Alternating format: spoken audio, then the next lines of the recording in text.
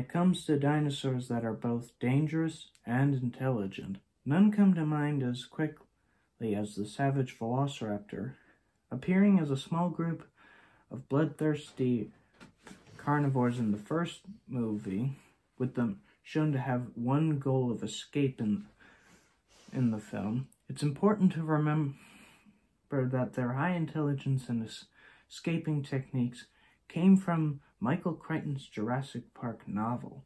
One scene involving this shows some of our main characters, including Doctors Ian Malcolm and Alan Grant, taking part in the tour ride for Jurassic Park, and after discovering that dinosaurs were breeding, and while returning back to the control room, they discovered something even worse.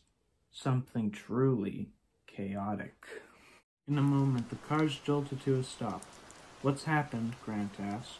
Up ahead, they saw the kids in the car, pointing towards the ocean. Offshore, beneath the lowering clouds, Grant saw the dark outline of the supply boat making its way back towards Punta Arenas.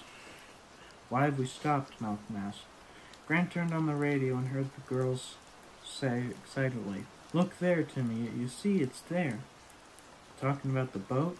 "Apparently," Grant said. Ed Regas climbed out of the front of the car and came running back to their window.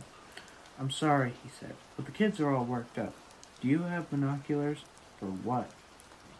"The little girl says she sees something on the boat. Some kind of animal," Regis said. Grant grabbed the binoculars and rested his elbows on the window ledge of the Land Cruiser. He scanned the long shape of the supply boat. It was so dark it was almost a silhouette. As he watched, the ship's running lights came on, brilliant in the dark purple twilight. "Do you see anything?" "No," Grant said. "They're low down," Lex said over the radio. "Look low down." Grant tilted the binoculars down, scanning the hull just above the waterline. The supply ship was broad-beamed with a splash of flange, but it was quite dark now, and he could barely make out any details. "No, nothing." "I can see them," Lex said impatiently. "Near the back. Look near the back." "How can she see anything in this light?" Malcolm asked. "Kids can see," Grant said. "They've got visual acuity we forgot we ever had." He swung the binoculars towards the stern, moving them slowly, and suddenly he saw the animals. They were playing, darting among the silhouetted stern structures. He could see them only briefly, but even in the fading light he could tell they were upright animals, about 2 feet tall, standing with stiff, balancing tails. "You see them now?" Lex asked. "I see them." "What are they?" "They're raptors," Grant said. "At least 2, maybe more. Juveniles." "That boat's headed for the mainland," Regis said. Malcolm shrugged. "Don't get excited. Just call the control room and tell them to call the boat." Ed Regas reached in and grabbed the radio from the dashboard. They heard a hissing static and clicks as he rapidly changed channels. "There's something wrong with this one," he said. "It's not working." He ran off for the first Land Cruiser. They saw him duck into it and looked back at them. "There's something wrong with both radios. I can't raise the control room." "Then let's get going," Grant said. Along the side of the road, clouds of volcanic steam misted rainbows in the bright quartz lights. Grant said on the radio, "How long does it take the ship to get back to mainland?" 18 hours, Regis said. "More or less. It's pretty reliable. Should arrive around 11 in the morning." Grant frowned. "You still can't talk to the control room?" "Not so far."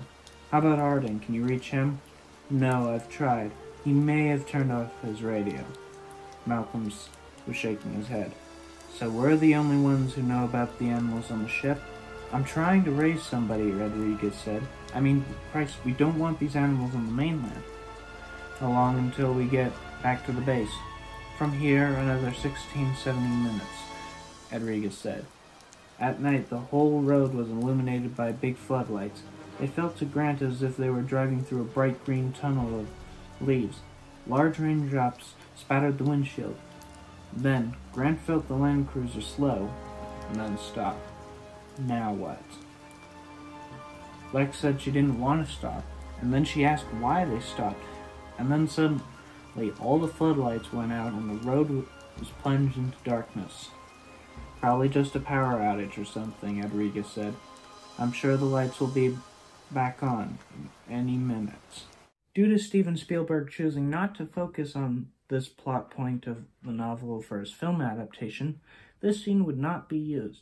However, the story of dinosaurs making it to the mainland would be used for the second, third, and fifth films in the franchise, and with Jurassic World Dominion entirely focused on what happens when dinosaurs rule the Earth, I'm sure chaos will thrive. And interestingly, despite the fact that these characters try to prevent these raptors from reaching the mainland, with it becoming a main part of the story, the reader is shown early on that dinosaurs have already reached the mainland, and it's not just velociraptors, with the copy attacks in Costa Rica being a threat that the government even took notice of. And this scene really shows the failure of Jurassic Park's goals: control the lives of animals that they knew nothing about. But anyway, guys, what do you think of this scene? Is it a favorite of yours? And what other moments from the novels would you want to see? Leave it in the comments, please. There are literally tons to choose from.